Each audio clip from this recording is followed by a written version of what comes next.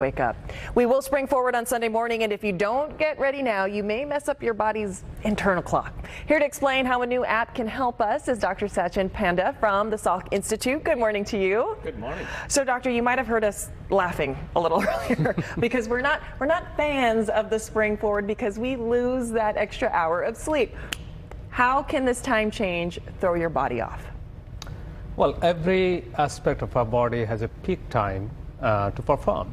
And that's because we have an internal circadian clock or timing system. By abruptly changing time twice a year, it throws off that timing system. So that increases our risk for many diseases, starting from obesity, diabetes, depression, heart disease, cancer, and even car accident in the morning. Oh my goodness. Well, see, when you say things like this, it makes me wonder, then why do we still have this in place? I know that you can't answer that, but so let me ask you this. How can we then minimize the impact of these time changes? Yeah, so one way is to pay attention to our own circadian rhythm, and that means by paying attention to when we eat, when we sleep, and when we exercise. And we can minimize this by going to bed a little bit early. And to do that, you can start eating a little bit earlier, your dinner. And by eating dinner earlier, it helps our body to digest and cool down before we go to bed. Second, we can dim down our lighting in the evening. So by dimming down light, we boost the production of our own sleep hormone melatonin that helps us to go to sleep. And then by advancing our maybe sleep time by an hour before the time change, we can get that good night of sleep that helps our brain to reconnect and to detoxify, and also our body hormones help our entire body to repair. So we can get up early and get used to the new timing. You know, it's funny. I think about the timing of this particular time change. It's Sunday into Monday, so a lot of people are preparing for the week. But if you think about it, just based on what you've said, you can start tonight, perhaps. Maybe you start closing down the window, the shades, and I have blackout curtains because we're so used to trying to get to bed early anyhow. Because a lot of us are waking up at 1 in the morning, 2 in the morning. Our producers here. So so let me ask you this: you have a My Circadian Clock app. What is this app, and how is it meant to help us?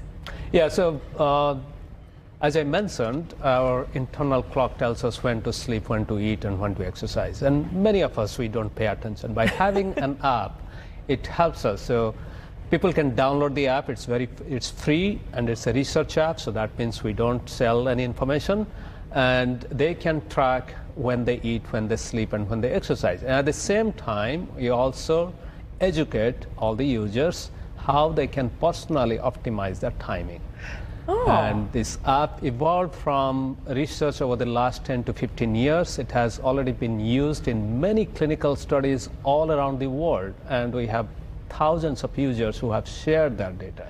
And by using that data, we can personally optimize everybody's circadian rhythm, and by optimizing, they can reduce the risk for obesity, diabetes, cardiovascular disease, and it helps them to prevent, manage, and even sometimes reverse many of these diseases that affect more than half of the adult population. So does this app alert you? Because like you said, it's like learning a new habit, because we're so used to eating at certain times, but now if we're trying to change this habit and eat a little earlier, like you mentioned, is this going to alert you, hey, it's time to eat?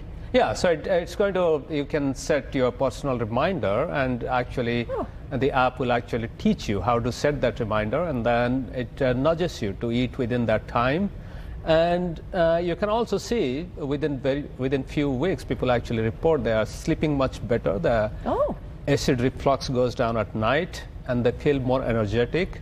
And people might think that if you eat early, you might feel hungry at bedtime. But actually, what is surprising is after a week or two, that hunger goes away. I'll tell you what, Doc, and you know this, knowledge is power. So sometimes, like you mentioned, we go through our day, we don't think twice about it. But if we're aware of our sleeping habits, of our eating habits, it's going to help us in the long run. And in this case, obviously, with the time change coming up, we will take any help we can get. Dr. Panda, thank you so much for joining us this morning, and I hope you get a good night's rest. Yeah, thank you. Have a perfect circadian day. Thank you so much.